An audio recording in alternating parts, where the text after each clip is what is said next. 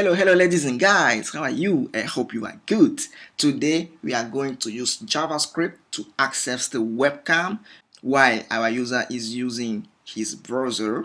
Then we can also take a picture and put some filters to this picture, like we can blur the image, give to this image some brightness, contrast, grayscale, or invert the image, or saturate it, or give it some sepia. You ready? Let's do it.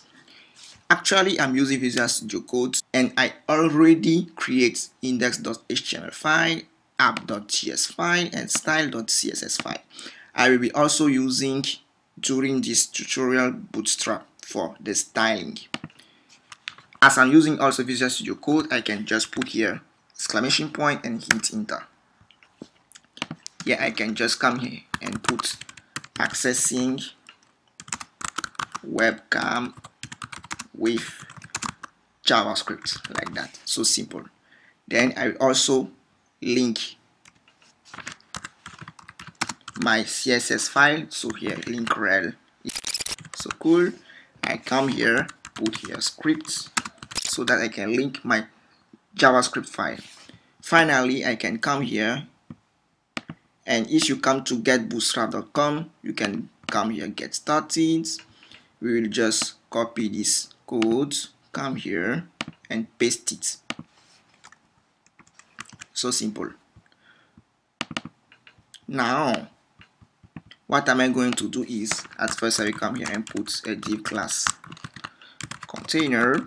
We'll did at first with the HTML, and I can center this by putting text center and put here h1, and I will just put there the same thing, accessing webcam with JavaScript, like that. Now I will put two things. The video, like when the webcam will be recording the user, we can see the video here in a video tag. So for that, I will put here a div. This will be for the video, and this will put a canvas here. Like when we want to capture an image from the video, we can see the image in the canvas. Come here and I put my video. Here we will put our canvas. Now let's put another div. We put here capture. Let's see what this code produce. For that, I can right click and open with live server. Okay, you can see we have only our capture and nothing else. I can come here again and create another div, and then I put my button, put here blue, and I will do some copy paste. Okay, cool. So because I'm using live server, everything is happening instantly. So I can come here and you can see all my button. Cool. Now I can come to the container where I put my button capture and give it a margin bottom 5. So we can have space between all my buttons. Cool. Let's deal with some style or CSS. Like can have a good blue. You see? Nice. Now let's come here to the JavaScript. We are going to create a function get webcam, like this, and now we will use the navigator object in JavaScript to access the media device. Then we can get the user media, like that. And what do we want? So we want the video, so I can put video true. This will give us the video source, but as the user must accept to share with us his video, his webcam, this can take some time, so we have to await. So we have to await. Once the user accepts, we will put the video source here, video source, in this variable, like I can put here in costs. Cool. Now what I'm going to do is I'll put this in a try catch. Like we will try to get access to the webcam of the user. If everything is cool, so this block of code will be executed. But if something wrong happen, we can come here and catch the error and then console.log the error. Once we have the user webcam, I can come here and take my video by using document.get element by ID and take my video. Remember, we have our video here. We have our video here. ID video. That's what I'm accessing. I have my video.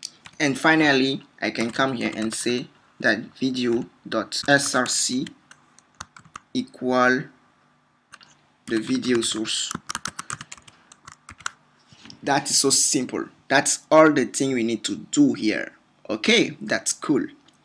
Now I can come here and get webcam. I call this function and it's okay. Let's see what's happening now. You see, nothing is happening, and we can see that a wait is only available in async function. So if we want to use a wait, we need to put here async. So now you see everything is working. Now here I put authorize. Nothing is happening here. Why? Because here it's not actually src, that is src object. Now let's see if this is working. You see, actually I can see my face, so that's cool. Okay, now let's take a picture. Like I want to take a capture. Once I click capture here, I want to have my image here. Let's go. For that, I can come here. So I know that this is my button.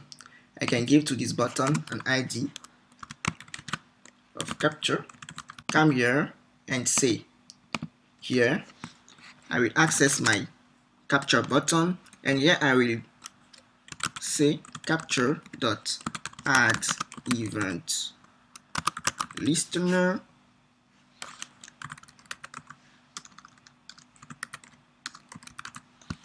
and I will say that once you click, that's what you are going to do for me. Function.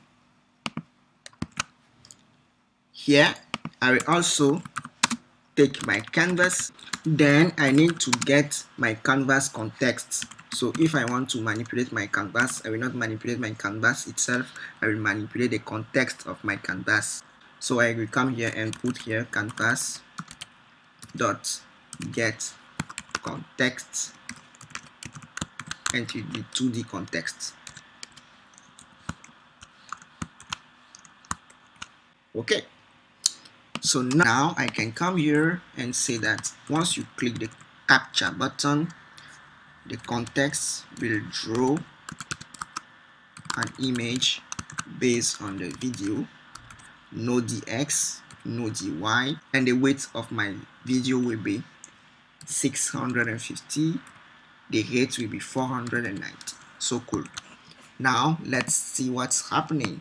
I will open with live server, authorize, then let's see the picture. You see, that's actually our picture. Okay, we can notice that this is not showing really cool. What we can do is come here, and instead of container, I will use here container fluids, and here also I will give to my video the same dimension as my canvas. Now let's see, authorize. Here is my video, yeah, and here you click capture, and you see this is pretty cool. Now let's implement blue, brightness, contrast, inverse, saturation, and sepia, and so on and so on. For that, I will give ID to each one of these buttons. I will come here. Cool. Now let's access all of these buttons in JavaScript. I give some space. Here I will declare var blue. This will be document.get elements by ID. Instead of capture, it should be blue. I will do copy paste, and I will do same thing, capture. So here I can come like that. I will do the same thing. This will be for blue. Okay, cool. So let's implement our function here.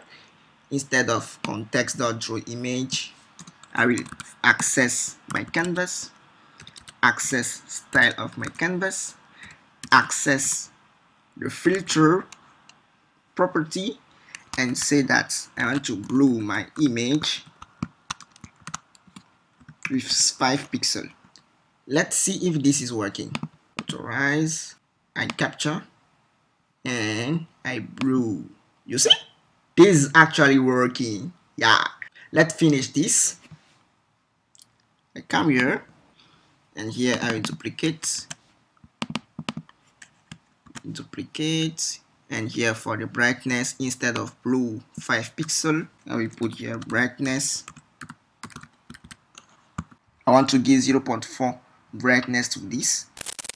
And now let's see. Authorize. This is me. Now I take a picture.